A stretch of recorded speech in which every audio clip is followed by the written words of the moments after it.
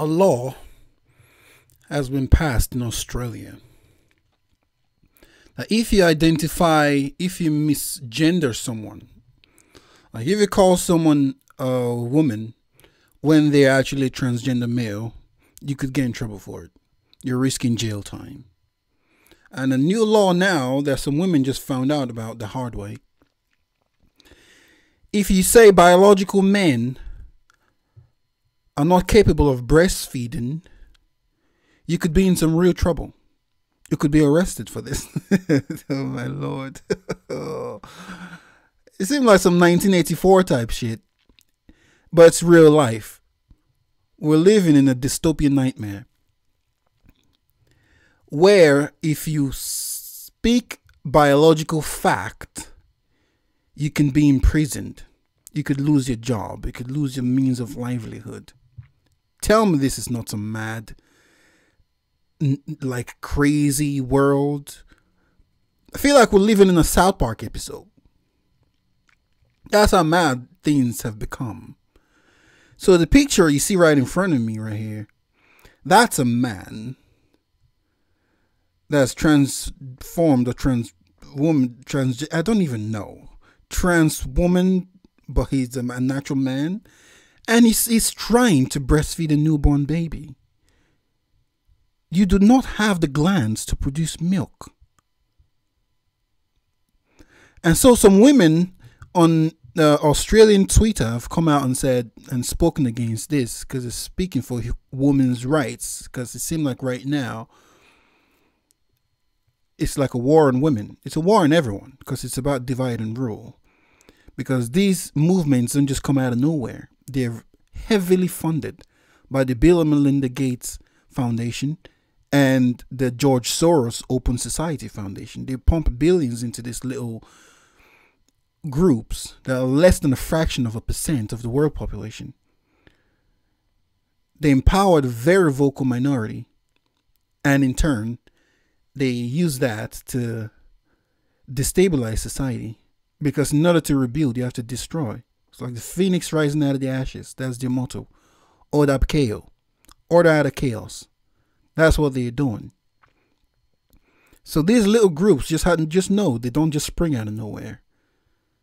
These are heavily funded, very meticulously planned organizations. This is mentally not okay. These people need help, not a heavy platform to spew garbage. And so these women are in serious trouble now.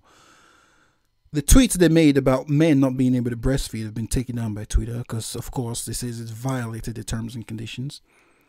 And one of the women in Australia, I don't know if she's an Australian politician or something, there's a witch hunt for her now because she stated a biological fact. Men cannot breastfeed. Is this where we are now, society? You have to confuse the genders to fuse the gender. This is all about gender fusion. And that's it. The violation of the Australian law, section this, section that. And what do you know? This coalition paid $20,000 to the Breastfeeding and Lactating Association of Australia to create an educational booklet about lactating and chest feeding for men.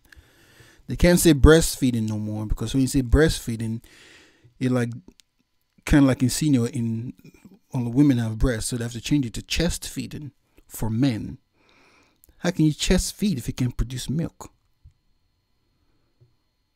So they paid the Australian Breastfeeding Association $20,000 to create this pamphlet, this book right here.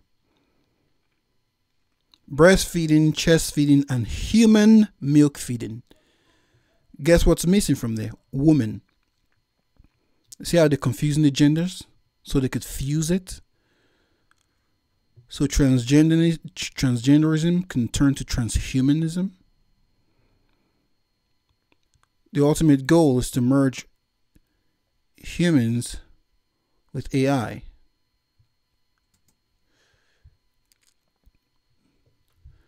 This is ridiculous, man. Your job is to protect people from discrimination. And that's the prime minister. This man here is trying to get fired because she said men are not capable of breastfeeding because we don't produce milk. We don't have the glands for it. And they're calling for a resignation, her firing. They're coming after her. While on duty and in front of everybody else who's doing that, you are peddling that kind of discrimination.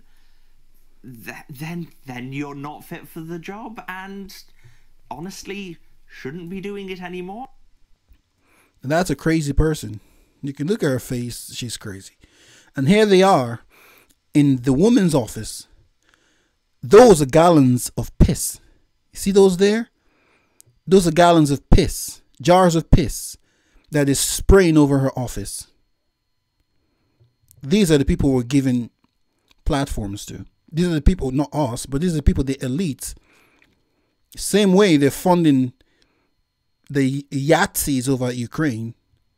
They're funding these crazies over here to destabilize society purposefully. And you wonder why the rest of the world see us as a joke. Look, it's spraying piss over there, trying to stop the revolving door with a jar of piss so they can spray over there. So they can just spray piss over in her office just because she said her own opinion. Because all these are opinions at the end of the day. Oh, that's the video, guys. Holla at your boy later.